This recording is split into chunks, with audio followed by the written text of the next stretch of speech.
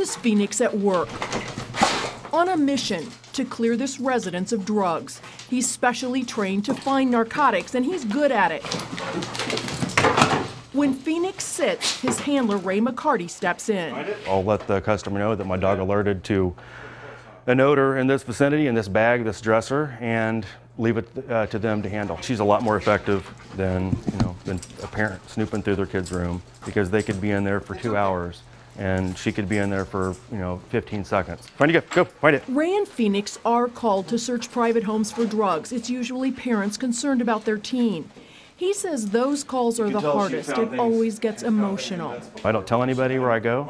Everything is so confidential that I don't say anything about what we do or what we don't. At this facility, Healing House, Phoenix is doing a demonstration for the staff. It's a rehab house and has to be drug-free. If one person were to bring drugs into the house, that could cause a domino effect and possibly cause other people to relapse.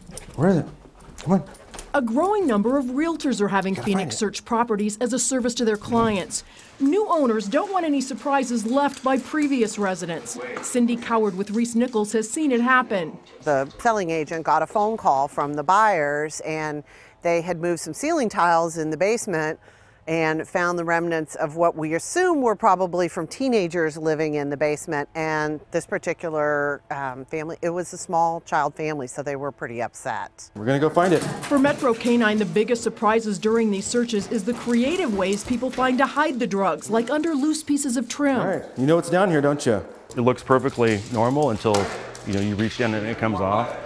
We found residue bags and towel bars, toilet paper rolls. Undo the toilet paper roll, and there's their drugs. A simple search of a home or office is $99. Larger facilities can negotiate a rate.